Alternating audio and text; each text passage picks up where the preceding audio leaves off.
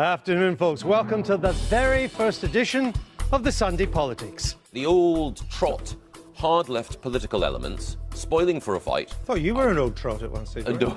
Afternoon, Prime Minister. How are you doing? Good to see you. You're out on the road all day today? I'm doing a 24-hour dash. Got any tips for how to survive that? Haribos, that would be my tip. Very handy. Button's not working. Oh yeah, there it is. We got one. You see yourself as Theresa May's Willie? I was a huge admirer of Willie Whitelaw in my youth, and absolutely I would be very content to have him as a role model. You want to control the BBC schedules as well if you're in government so that we broadcast educational programmes in prime time. Does the Sunday Politics count as an educational programme for prime time? I think I'll leave the viewers to decide that for themselves. Because if you'd said yes, you'd have had our vote. Natalie Bennett, thanks for... So there's Krabby, he's jumping up and down. Krabby's jumping. And I couldn't let Jeremy go without introducing him to the craze sweeping the nation, Pokemon Go. He didn't seem that bothered, but then he's playing a much bigger game. And now the weather for all areas of the British Isles, but definitely not Bongo Bongo Land.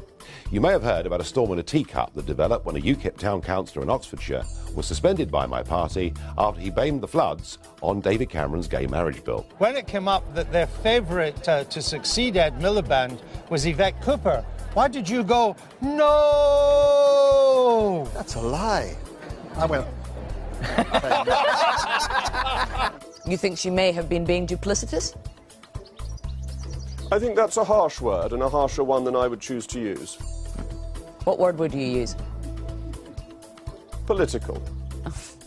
Your party's called the Liberal Democrats.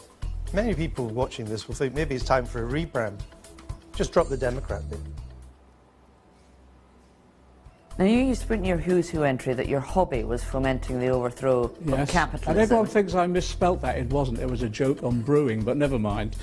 Is it now your job, the overthrow of capitalism, rather than your hobby? Yes, it is. It's transforming our economy. Is this a genuine candidacy?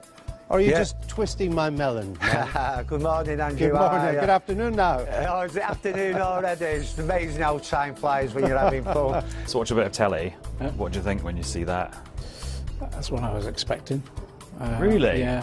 The interesting thing about this is that this has demonstrated Jeremy Corbyn is exactly where the country is.